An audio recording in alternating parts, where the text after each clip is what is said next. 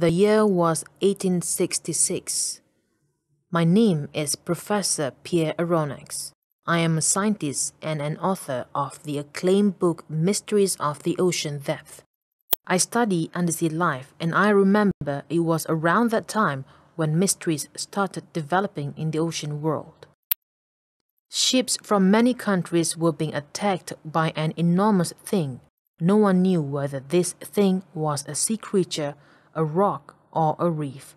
It, however, left a triangular hole in the destroyed vessels. One day, my servant Conseil brought me a letter.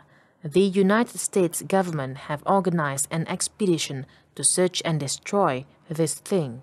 The letter was an invitation for me to join them. On board the Abraham Lincoln, we met Ned Land, a Canadian harpooner with a sharp eye. The Abraham Lincoln set sail, and for 3 months we found nothing. But one day, Ned alerted everyone on board. A large shadow was coming fast towards the ship.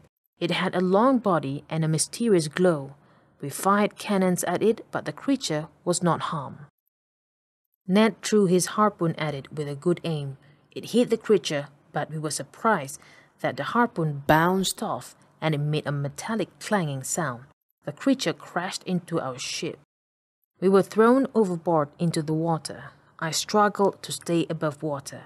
I felt a hand dragging me up. It was my loyal servant Conseil. The ship was sinking. Ned had managed to climb on top of the creature. He reached out his hand to pull us up. The other members of the ship's crew were nowhere to be seen. The creature turned out to be an underwater vessel shaped like a fish. A man with stern face opened a door hatch and observed us without saying a word. After a moment, his crewmen took us down the iron ladder into total darkness. For 3 days, we were kept as prisoners. They fed us good food and we were not harmed in any way, but Ned started to feel restless. Until one day he couldn't take it anymore, he knocked down the steward who brought our food. The same man who met us before addressed us this time. His name is Captain Nemo. He didn't know whether we were enemies or friends. We are to be his prisoners, but he gave us freedom to wander around his ship. Captain Nemo was a terrifying man. He broke all ties with the civilized world and answers to no one. His home is this underwater ship, the Nautilus, and his companions were his crewmen. Captain Nemo showed me around his ship. It was a wonder of science and knowledge. The rooms were so large. One of it, he made it into a museum filled with many rare artifacts. Captain Nemo brought me to another room. It was the engine room. Everything was powered by electricity.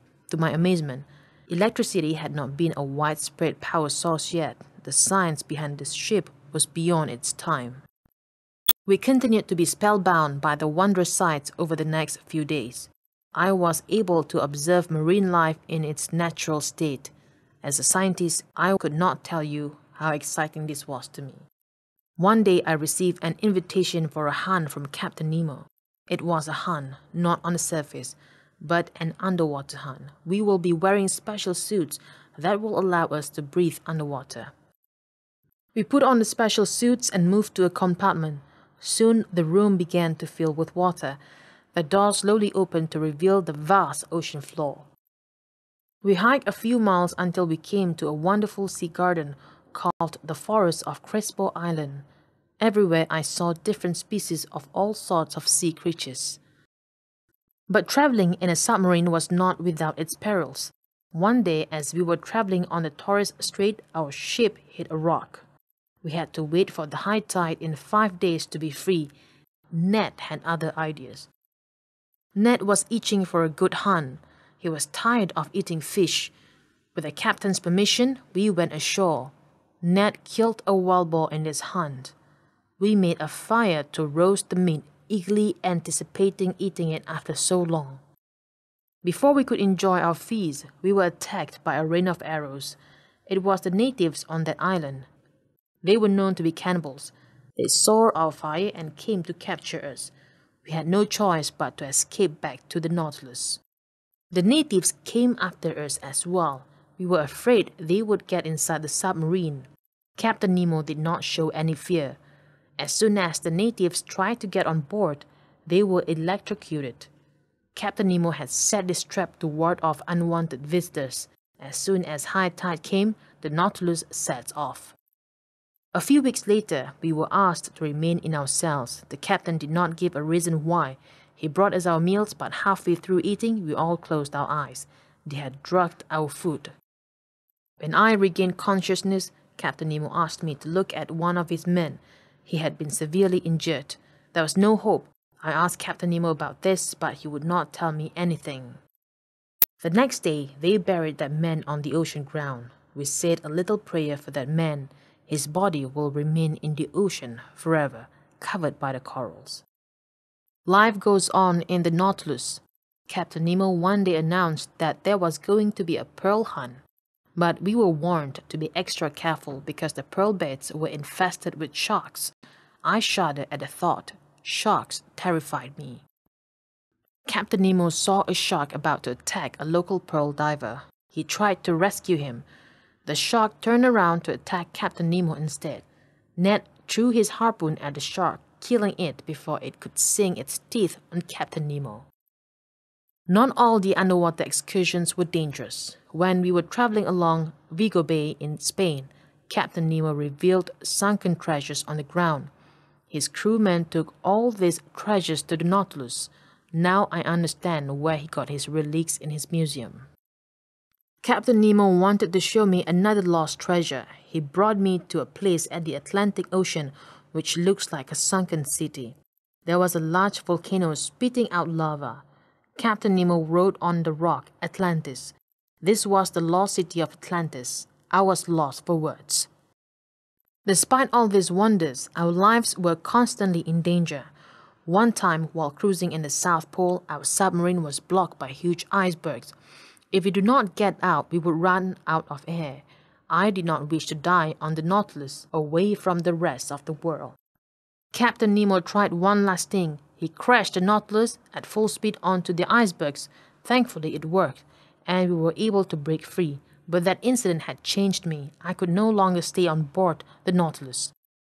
Our chance of escape came when we were cruising on the surface in Ireland. A ship spotted us and began firing. I had the notion that it was a similar warship to the Abraham Lincoln sent out to search and destroy the Nautilus. I decided we cannot stay any longer. That night, I crept past the lounge with Ned and Conseil. I saw Captain Nemo playing on the organ. The music was soft and sad. On the wall hung a portrait of a woman and two small children. We got on the lifeboat and started rowing towards the ship. But alas, we met a violent whirlpool, the maelstrom. We struggled to free ourselves, but in the end we were thrown right into the middle of the whirlpool. I lost consciousness. When I opened my eyes, I was lying on a bed of a fisherman's cottage with Ned and Conseil beside me. How we survived the whirlpool? I don't know, but I'm glad to be alive. I am writing all this down in my journal.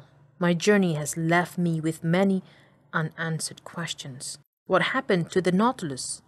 Did it survive the whirlpool? What happened to Captain Nemo? Was it all just a dream? If Captain Nemo is alive, I hope that strange, remarkable man finds peace in his heart.